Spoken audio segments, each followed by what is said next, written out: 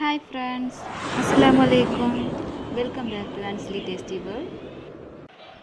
ഇന്ന് ഞാൻ വന്നിരിക്കുന്നത് ഒരു ബിരിയാണി റെസിപ്പിയായിട്ടാണ്. ബീഫ് ബിരിയാണി റെസിപ്പിയായിട്ട്. നമ്മുടെ വീട്ടിലൊക്കെ സ്റ്റോക്ക് ചെയ്ത് വെച്ചിരിക്കുന്ന സാധനങ്ങൾ മാത്രം വെച്ച് ഉള്ളതാണ്. നമ്മുടെ വീട്ടിലേക്ക് പെട്ടെന്നൊരു ഗസ്റ്റ് വരികയാണെങ്കിൽ നമുക്ക് കടയിൽ പോയി വാങ്ങാൻ ഉള്ള സമയമല്ല എന്നൊക്കെ ഉണ്ടെങ്കിൽ പെട്ടെന്ന് വീട്ടിലുള്ള സാധനങ്ങൾ വെച്ച് നമുക്ക് എങ്ങനെ ബിരിയാണി ഉണ്ടാക്കാമെന്ന് കാണിക്കുകയാണ്. അതുപോലെ തന്നെ അതിലേക്ക് സൈഡ് ഡിഷായിട്ടൊരു മല്ലി ചട്നി കൂടെ ഞാൻ കാണിക്കുന്നുണ്ട്. അതിന് മുമ്പായിട്ട് നിങ്ങൾ എൻ്റെ ചാനൽ ഇതുവരെ സബ്സ്ക്രൈബ് ചെയ്യാത്തവരാണെങ്കിൽ ആ റെഡ് ഒന്ന് ക്ലിക്ക് ചെയ്ത് സബ്സ്ക്രൈബ് ചെയ്തിടൂ. അതിനുശേഷം എൻ്റെ വീഡിയോസ് നോട്ടിഫിക്കേഷൻ തുടർന്ന് കിട്ടാനായിട്ട് ബെല്ലും കൂടെ ഒന്ന് എനേബിൾ ചെയ്തിട്ടു. ബിരിയാണി അരി 3 ഗ്ലാസ്സാണ് ഞാൻ എടുത്തിട്ടുള്ളത്. 1 കിലോ തികച്ചില്ല. 1 കിലോ എന്ന് പറയുന്നത് 4 ഗ്ലാസ് ആണല്ലോ. ഇത് 3 ഗ്ലാസ്സേ എടുത്തിട്ടുള്ളൂ. 3/4 കിലോ ഉണ്ടാവും. ഏത് ബ്രാൻഡിൻ്റെ വേണമെങ്കിലും നിങ്ങൾക്ക് എടുക്കാം കേട്ടോ. ഇനി അതിലേക്ക് നമ്മൾ 3/4 കിലോ ബീഫ് വലിയ പീസാക്കിയിട്ട് വേവിച്ചെടുത്തിട്ടാണുള്ളത്. ഇത് കുരുമുളക്, മഞ്ഞൾപ്പൊടി, ഉപ്പ് ചേർത്ത് കുക്കറിൽ ഒരു 3-4 വിസിലിട്ട് എടുത്തതാണ്. അതിനുശേഷം നമ്മളിതിലേക്ക് 2 ചെറിയ തക്കാളി എടുത്തിട്ടുണ്ട്, 3 പച്ചമുളക് ചതച്ചെടുത്തിട്ടുണ്ട്. ഇത് മല്ലിച്ചപ്പിൻ്റെ അതേ ഫ്ലേവറുള്ളൊരു ഇലയാണ്, നാടൻ മല്ലിച്ചപ്പ്. ഞങ്ങളിവിടെയൊക്കെ ഇതാണ് അധികം യൂസ് ചെയ്യാറുള്ളത്. കടയിൽ നിന്ന് കിട്ടിയിട്ടില്ലെങ്കിൽ അതേ ഫ്ലേവറാണ്. ഇത് അരിഞ്ഞു വെച്ചതാണ്, ആ ഇല അരിഞ്ഞു വെച്ചതാണിത്. ഇനി ഇതിലേക്ക് പട്ട ഇല 2 വേണം, 2-3 വേണം.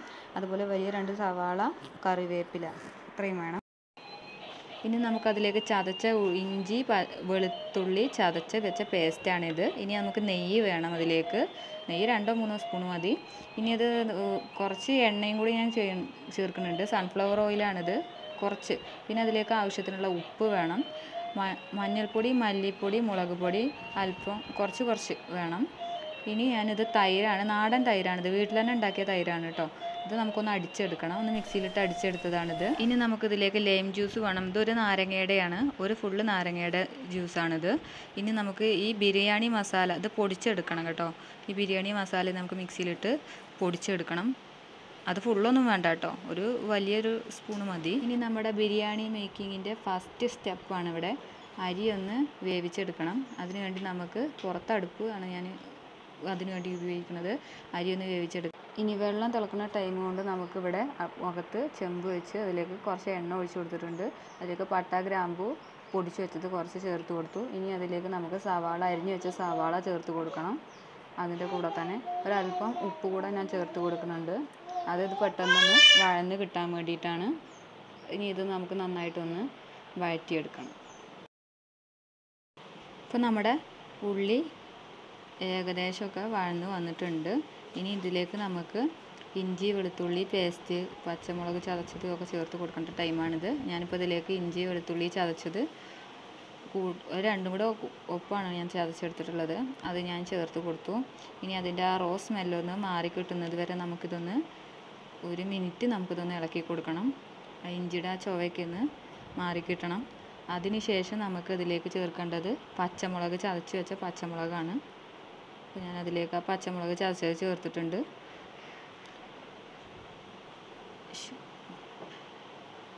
ഇനി നമുക്ക് ഇത് മൂന്നും കൂടെ നന്നായിട്ടൊന്ന് മിക്സ് ചെയ്ത് ഒന്നുകൂടെ വഴറ്റി യോജിപ്പിച്ചെടുക്കണം.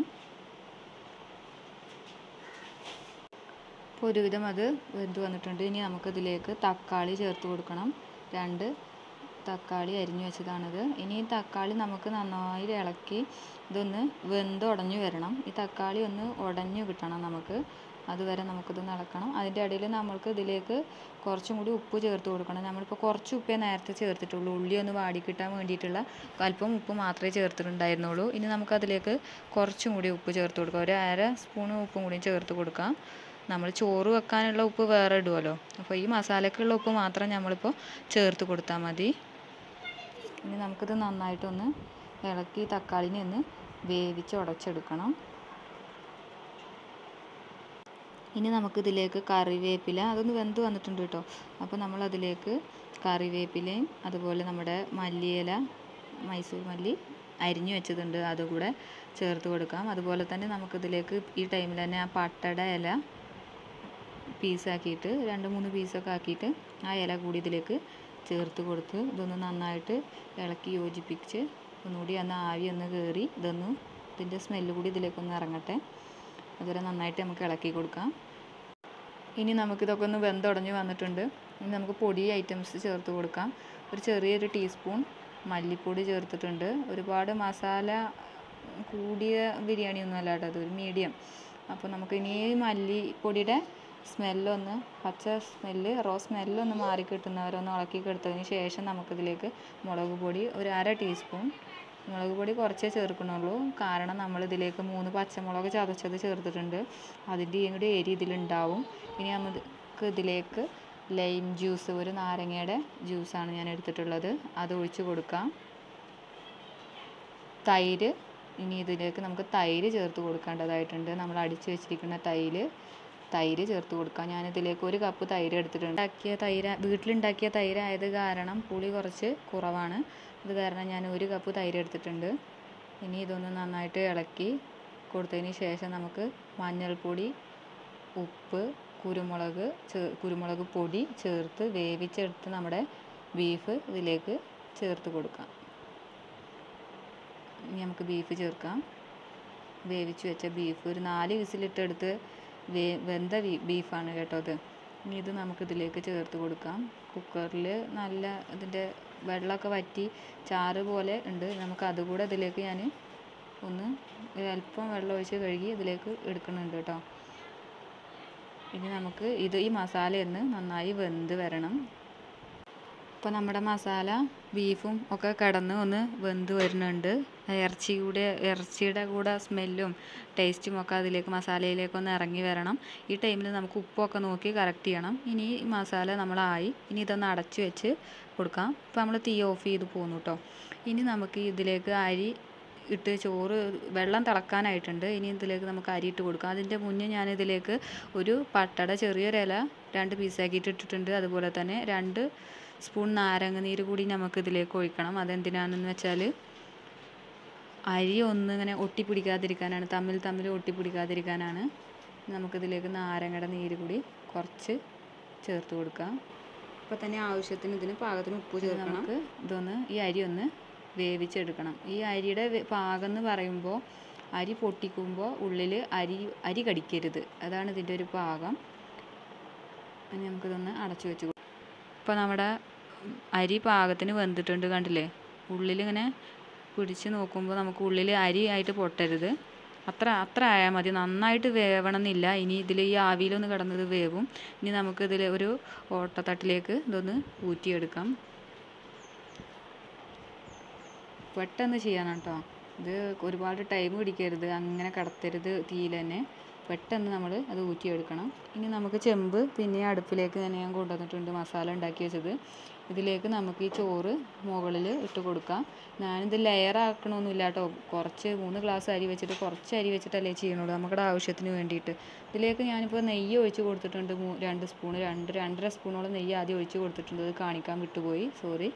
ഇനി അതിലേക്ക് നമുക്ക് ബിരിയാണി മസാല നമ്മൾ പൊടിച്ചെടുത്തില്ലേ, ഗരം മസാല, അത് ഇതിൻ്റെ മുകളിലൂടെ തൂവിയിട്ട്, പിന്നെ നമ്മൾ കുറച്ച് മല്ലിയില അരിഞ്ഞ് വെച്ചതിന് ബാലൻസ് ഉണ്ടായിരുന്നു, കുറച്ച് ഇതിലേക്ക് മാറ്റി വെച്ചിരുന്നു, അതുകൂടി മുകളിൽ തൂവിയതിന് ശേഷം ഇതൊന്ന് അടച്ച് വെച്ചതിൻ്റെ മുകളിൽ കുറച്ച് കനലിട്ട് ഒരു വെയിറ്റ് വെക്കാം മുകളിൽ. ഇതിലേക്ക് വേണ്ട പുതിന ചട്നി എങ്ങനെയാണ് റെഡിയാക്കണമെന്ന് നോക്കാം. സൈഡ് ഡിഷായിട്ട് അതിലേക്ക് നമുക്ക് വേണ്ടത് ഇഞ്ചി വേണം, പുതിന ഇല വേണം, 3 പച്ചമുളക് എടുത്തിട്ടുണ്ട്, കറിവേപ്പില എടുത്തിട്ടുണ്ട്, തേങ്ങ എടുത്തിട്ടുണ്ട്, പ്ലെയിൻ സുർക്ക എടുത്തിട്ടുണ്ട്, പിന്നെ വേണ്ടത് നമുക്ക് ഉപ്പാണ്. ഇത്രയും സാധനങ്ങൾ മതി നമ്മുടെ പുതിന ചട്നി റെഡിയാക്കി എടുക്കാനായിട്ട്.